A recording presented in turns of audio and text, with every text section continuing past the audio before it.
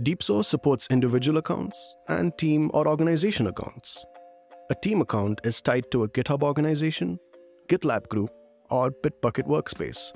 In this video, I'll show you how you can invite your colleagues to your DeepSource team. First, select the team you want to add the user to using the account switcher on the top left.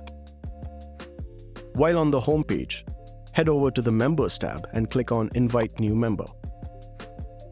You can do one of two things. Either send out invites by entering users' email addresses or use the invite link. Before sending out email invites, you can choose what level of access you want to grant. Admins have full access to all repositories and team members. Members can add and edit specific repositories. When a team member signs up using the invite link, they will be added as a member as default and will show up under My Team. You can then change their level of access if you wish. Changing ownership of your DeepSource team is just as easy. Click on Transfer Ownership and choose the new owner.